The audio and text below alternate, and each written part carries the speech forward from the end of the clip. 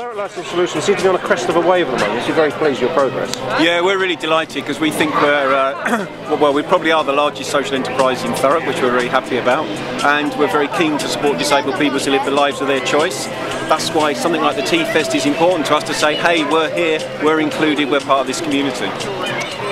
You're a social enterprise. Can you explain a little bit about that and how it works for you? Right, what that means is we operate exactly like a business, but any profits that we make go back into the community. So we're a community interest company. And do you have, politically, do you have to sort of walk a narrow path because of things like, disability, with questions about welfare reform? Is that quite difficult for you?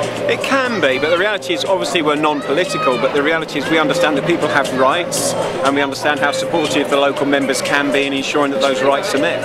And what support do you get from Thurrock Council? We actually get quite a lot of support. Currently Thurrock Council has me on secondment, so therefore they're paying my wages, which is fantastic. That supports the company, and that's very good. The reality is as well that the council are looking at a single tender process to hand over their provider services to us. So that's a lot of support. And on a personal level, people like Sonny, for example, yes, you've done a hell of a lot for Sonny, haven't you? Oh, I think Sonny's done a lot for himself, bless him. I think he's a very capable young man.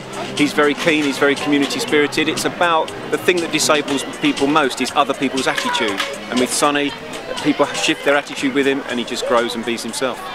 So the old term, does he take sugar? Have we come a long way from that? I'd like to think we have, but the truth is that there are some people who still talk to disabled people as though they're stupid, yeah. And this weekend being here at Tea Fest, what do you hope to get out of it, so to speak? Well, we're doing it in partnership. We're using the Transvol vehicle because it's got electricity and comforts like that and it's accessible. We're here with Matthias and it's about coming together as different community groups saying we're here and we're part of this community. Already we've got lots of people coming up to us and showing interest in what we're doing and wanting to volunteer, which is fantastic, all part of the big society. But also we're doing surveys here of the local residents to ask them what they think as part of the Thurrock Coalition. What do you think about the services locally? What do you think people will need or want?